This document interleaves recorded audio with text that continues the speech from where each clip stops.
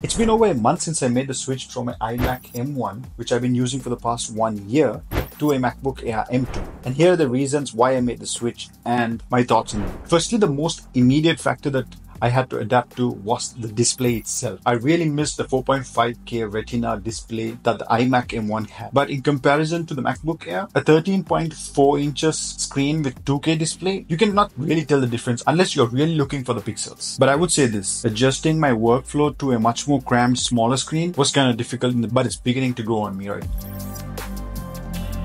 Though both of these machines are just 1 year apart, the M1 and M2, and most of their core GPU and neural engine specifications are almost about the same. I did notice a little bit of a speed bump with the MacBook Air M2, especially when it came to my video rendering and exports. I did see a little bit of a bump, but overall, they pretty much felt the same. And if you're wondering, there are any heating issues with the MacBook Air? No, I never had any of them so far. And in terms of design, the M1 iMac honestly did not really take that much space. It is such a sleek and thin design that is truly mesmerizing. Even if I look at it now, I really miss how beautiful it looked at on my table. But the portability factor of the MacBook Air was one of the major reasons why I made it, because the iMac was not a traveling friendly machine. I had been on a couple of vacations over in the last year where I had to completely stop my video, especially not having anything to work on. And working on the phone is not my cup of tea. And then finally, there's also the audio. Both of them have a 3.5mm jack, if that really means something to you. But on the speaker end, the M1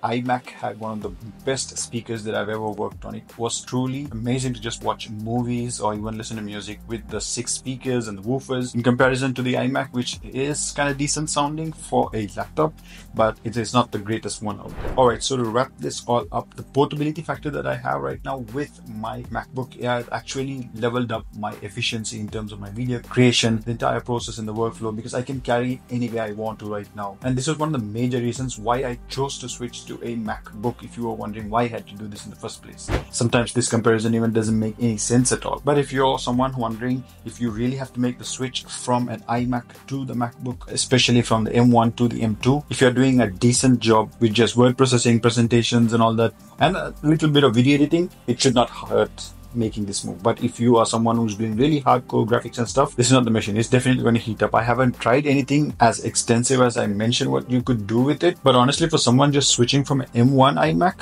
the MacBook Air M2 is not at all a bad decision to make, unless you're looking for some hardcore work to do on it. Anyways, that's it for this video. If you like my content, leave it a thumbs up and see you in the next one.